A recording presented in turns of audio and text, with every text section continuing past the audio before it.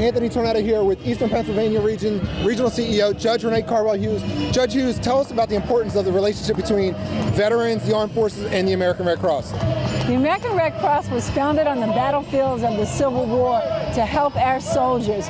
We've been helping soldiers ever since, and we always will.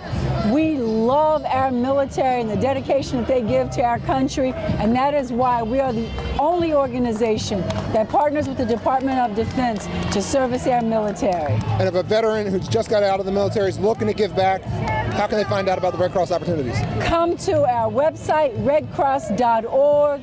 We are there for you, and we hope you'll join us in helping the community.